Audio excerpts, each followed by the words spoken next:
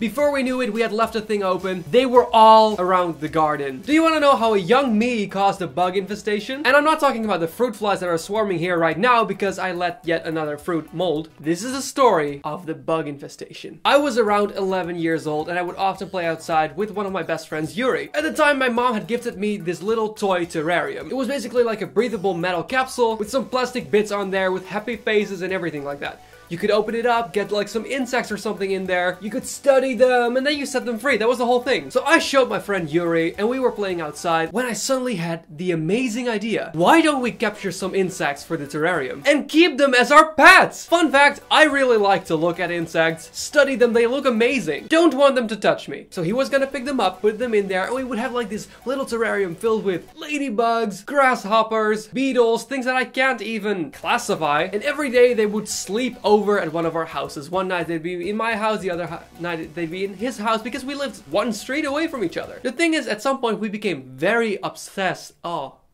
Obsessed with developing our terrarium. So every day when we were playing outside, we would see something cool, we'd be like, we can add that to the terrarium. Other color ladybug, we could add that to the terrarium. Cool looking whatever, let's add it to the terrarium. So, and of course, because they are living insects, we had to clean the thing every few days. So in the beginning, what we would do, we would take them out, put them in like jars for a second, clean out the whole thing, get them some extra food, fresh leaves or whatever, put them back in. But since we were developing the whole thing and getting more and more and more insects in there, cleaning the whole thing was getting a little more tricky. So at some point, after a few days of scavenging and making like a ton of new finds in that thing, we went over to Yuri's house because his house was on floor level, so he had a garden. The perfect place to clean the terrarium. We take it over into the backyard. It's sunny, it's summer. One of my other best friends and his stepsister, Luz, was there too, and his dad and her mom. We came in there, we put it down on the table and we're like, we're gonna clean our terrarium. Can we have some cups, some jars, and we put everything there. So we opened it up and slowly, you know,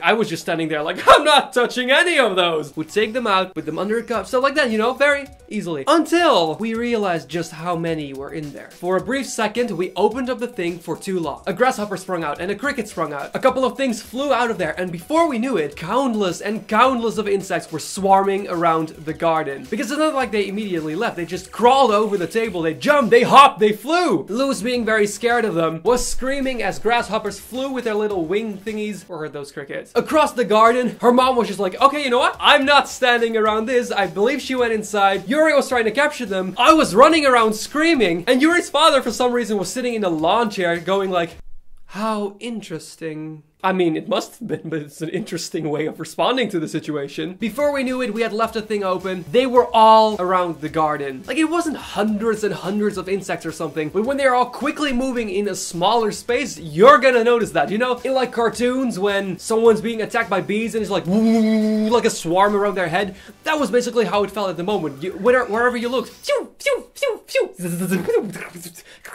they didn't make that sound, but they would have added something cool to it. I think we caught about 2 or 3 things, and Yuri's father caught another one of the, what do you call it, grasshopper. It has hopper in it. It's a literal description of what it is. How did that come?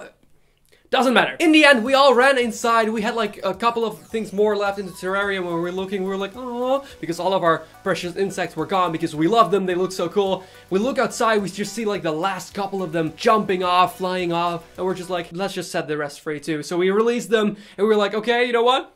We're not gonna make a terrarium anymore! We took the empty terrarium toy thing. It had a handle, by the way. That's what I'm mimicking. Back over to my house. We put it there. We were like, was fun while it lasted. Also, speaking of bug infestations, this place, currently where I live now, is so incredibly humid that those little silverfish insects are here. As a matter of fact, in one of my first weeks here, I woke up from my bed, walked over to the bathroom, did and one fell out of my hair! I was looking at it, I was like, oh, so I just went like, oh, no, it was no more. I Googled silverfish on your head. Apparently silverfish like to eat dandruff, which taught me 2 things. Apparently I have dandruff, and what the heck? Also, I live in like a dorm, apartment, studio, apartment thing. I'm so scared one of the people that run this place is gonna see this video and gonna see the title and he's gonna think that I just ruined this whole place. I should share it on their Facebook page. I would love to know down below in the comments, have you ever caused something like this? And if you want 2 comedy videos every week right into your subscription box, you can of course subscribe to this channel. I post a video every Wednesday and Saturday, and I do all of that because I want to light up your day and make you smile, because I believe smiling and laughter and positivity improves your life. But above all, I really hope you just enjoyed this video, and I would love to see you